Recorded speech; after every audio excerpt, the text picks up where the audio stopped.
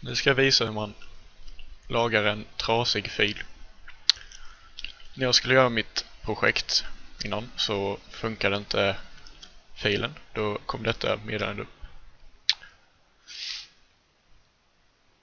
Det går att laga det så temporärt så man kan kolla på det i VLC. Men man kan till exempel inte använda det om man ska göra det till ett projekt. För det kommer upp att säga att den är sönder. Det jag gjorde då är att jag testade med Free Studio på DVD och video. Och Free AVI Video Converter. Det den gör är att den tar filen och gör om den till AVI. Även om filen är AVI från början så kommer den både göra filen mycket mindre, så om man ska lägga upp den på YouTube så går det snabbare. Och den kommer också lagra filen om den är sönder. Så man går in här. Väljer om man ska spara den.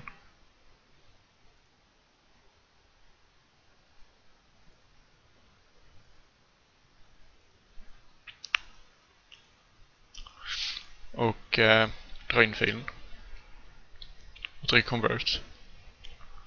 Så kommer det ta en liten stund. Men nu gör den en exakt kopia av filen.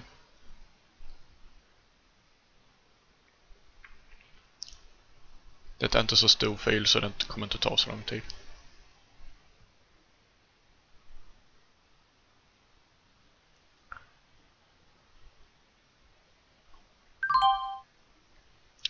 Sen är det klart så är det trycker close.